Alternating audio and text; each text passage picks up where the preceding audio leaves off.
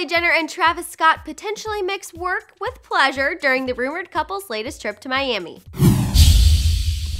Okay, is it just me or do these two seem inseparable lately? How's it going, guys? I'm Madison Hill, and if you want to make sure you're caught up on the latest that's happening with Kylie Jenner and Travis Scott, you should go ahead and click that subscribe button, because don't you want to be the first to know when these two go official? Although Kylie and Travis have yet to come out and give us that relationship confirmation we're looking for, the two have given us a lot without saying it.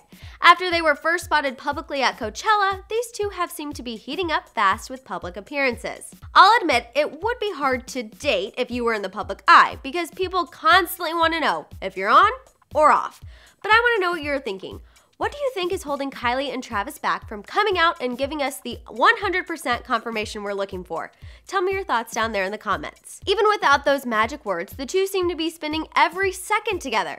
So it wasn't much of a surprise when they were recently spotted in Miami this week on the set of DJ Khaled's new music video. I'm predicting a little Travis and DJ Khaled collab mixed with a little Kylie cameo in the music video. Anyone else? Okay, I'm totally speculating here because it's unclear whether or not Travis was there to contribute anything music related, or if he was just stopping by to say hi to an old friend. Kylie kept it cool and casual during her and Travis's Miami set visit. The cosmetics queen was seen showing off her perfectly toned tummy in a crop top and Gucci track pants. DJ Khaled's set wasn't the couple's only stop in Miami this week. Before that, the two were spotted at another Miami restaurant where sources told People magazine that, quote, they were very affectionate. Whether it's a fling or something serious, one thing I know is, while Tyga spends his time writing lyrics about Kylie like he did in his latest song, it's clear Kylie could care less and chooses to spend her time living it up in Miami with her latest man. So really, who's winning the breakup?